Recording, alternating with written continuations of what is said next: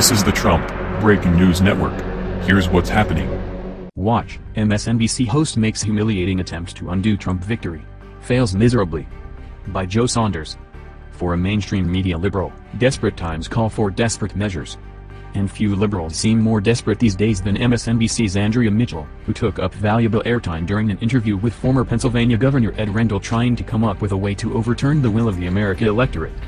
But the straw Mitchell was grasping at was brittle indeed. Rendell's priceless reaction showed it.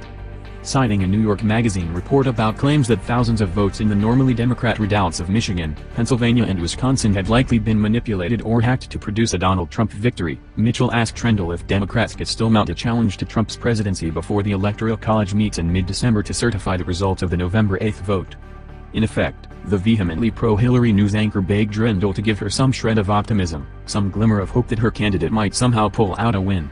With Michigan's 16 electoral votes only recently awarded to Trump because the state's vote was that close, Trump holds an Electoral College lead of 306 votes to Clinton's 232, according to USA Today. Unfortunately for Mitchell, one of the sources cited in the New York Magazine report published his own article on Medium.com that destroyed the very premise that computer hacking had turned the election. Even if he hadn't, the idea would have been ludicrous. Since 270 Electoral College votes are required to win the presidency, Clinton would not only have to unwind the Trump win in Michigan, she would also have to take back other states Trump has already won. That would only be possible if there were a recount, an idea Mitchell seemed to find appealing. If there were any doubt about the answer Mitchell was looking for, a glance at the wording should make it clear she was teeing the well-known Democrat up for a blast at the results. If you look at the margins, governor, in Pennsylvania, Michigan, and Wisconsin, she would need all three states. Look at that margin in Pennsylvania. Almost 69,000 votes, Mitchell said. Is there any way you could imagine her suddenly reversing that she would win Pennsylvania?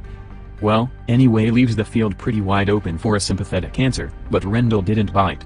Still, he didn't give Mitchell's question the answer she wanted. No, Andrea, I cannot imagine it, and neither can anybody with an ounce of sense.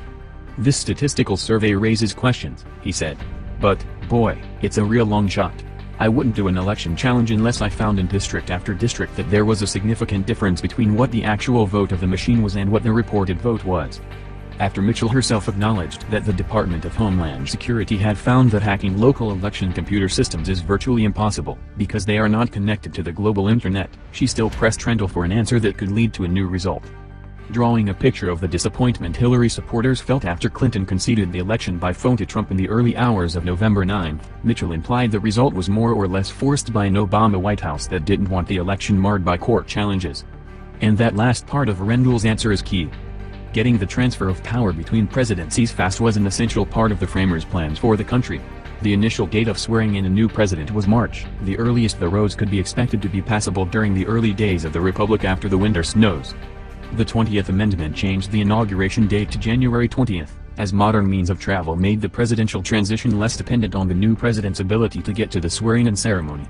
The point here is that getting the new government into office fast was something the founders envisioned at the outset of the country, and it's just as important that the new administration be allowed to move into place as quickly as an orderly process allows.